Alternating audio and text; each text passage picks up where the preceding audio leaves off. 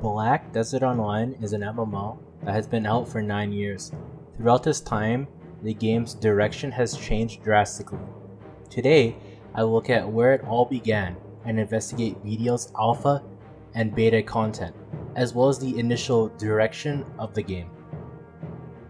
The old versus new design philosophy. When investigating the beta and alphas of the game, BDO has had changes over time that make the game unrecognizable versus back then.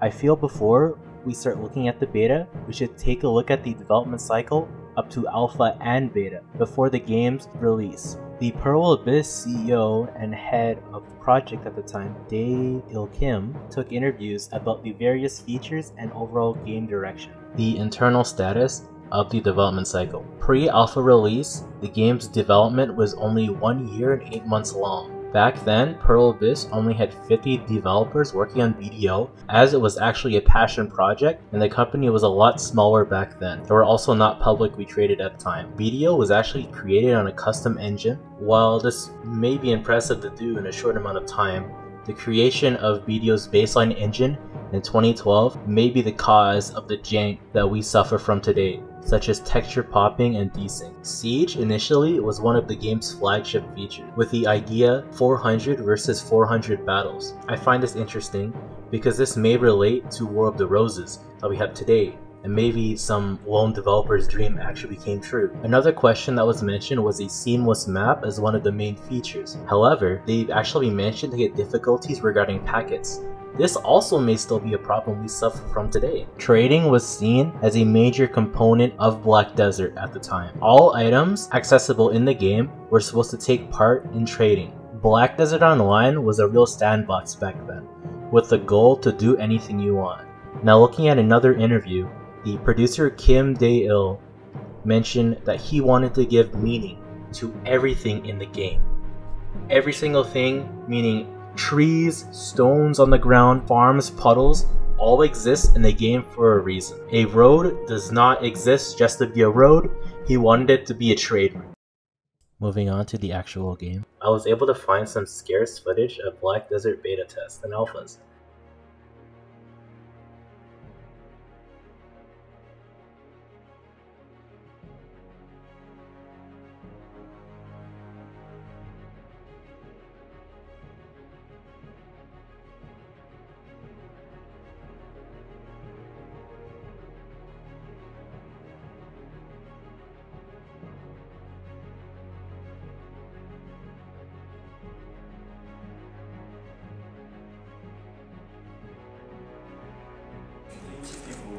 지금 이게 게임 하시면서 월드맵 보시면은 그냥 이렇게 바로 나오고요. 지금 같은 경우인데 노드에다가 투자를 하고 나서 저희가 이제 거기다가 생산물들을 얼마를 만들어 와라 이렇게 플레이를 시킬 수 있어요.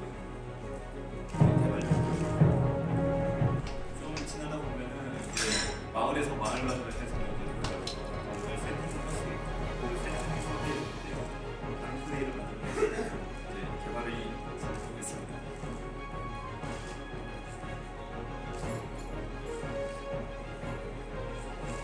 찍다 보니까 너무 좋아가지고 이게 플레이를 바꿨어요.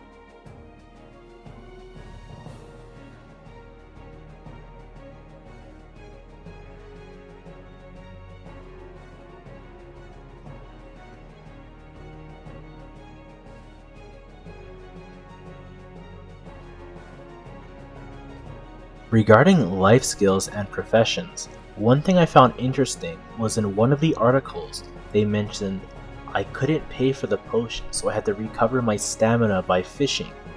If this is true, it means in early betas, players had to recover stamina using various caught items by foraging in the wild for berries or fishing for fish to eat.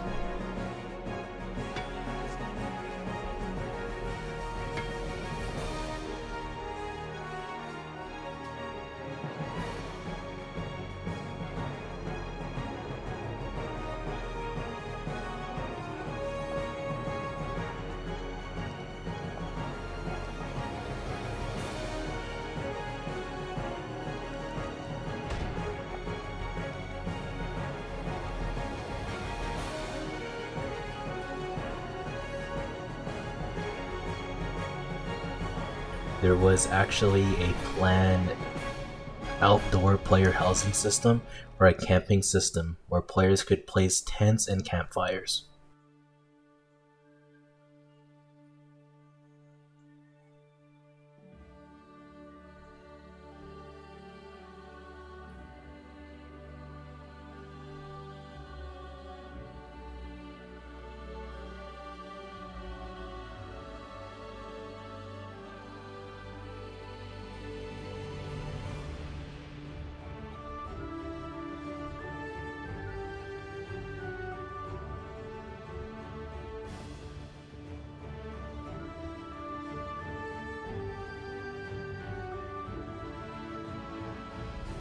Moving on to PvE grinding content or combat focused content.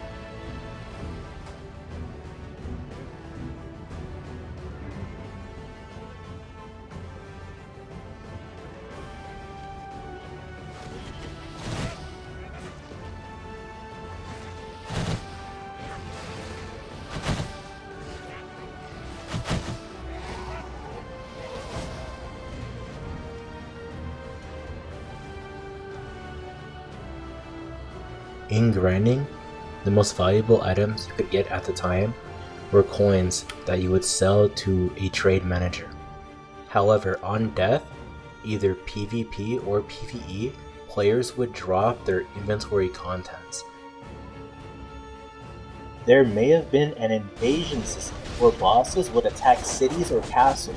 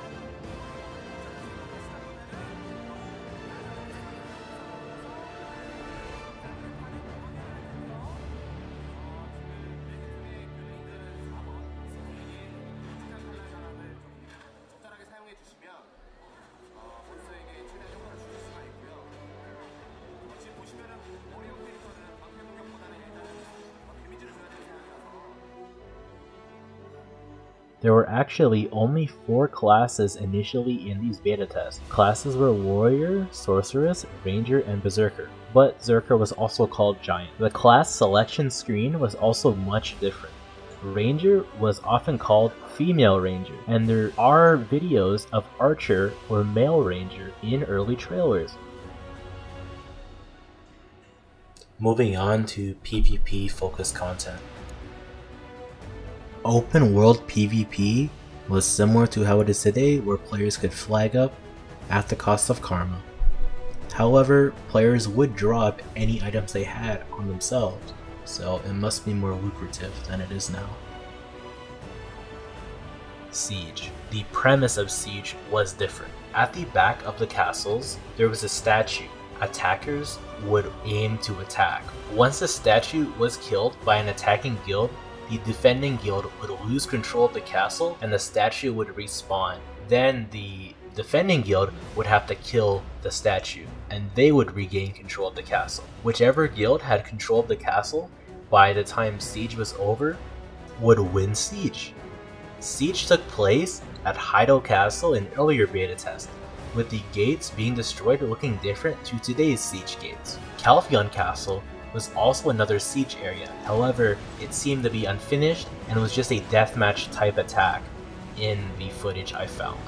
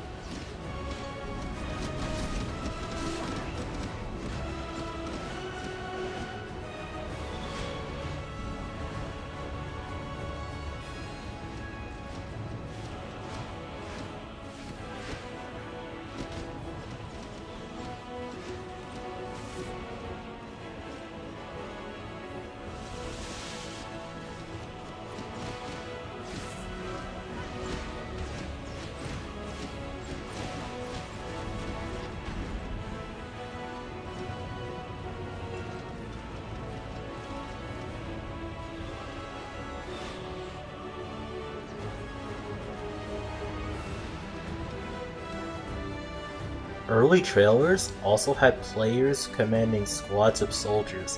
However, I could not find gameplay of this, so it was most likely scrapped entirely. Arena PvP. Now people have been asking for arenas for years, and we finally got them recently. However, arenas did actually exist in the alpha and were presented at a conference by Pearl Abyss.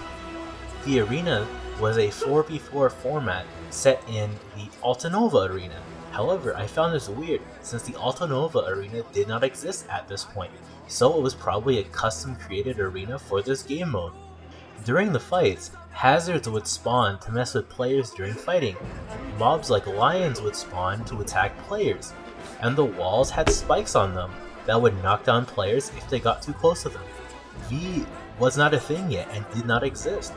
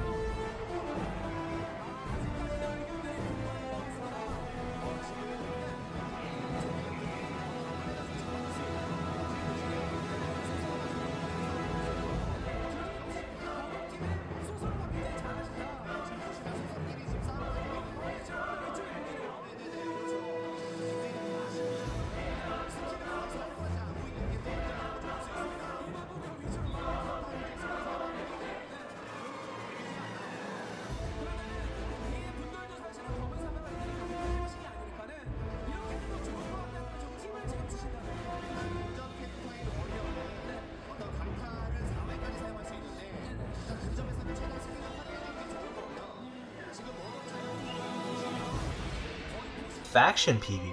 In one of the betas, a faction system was introduced where players would pick a side and join a faction. The factions would be immediately hostile to each other and PvP would commence. However, this faction idea was completely scrapped.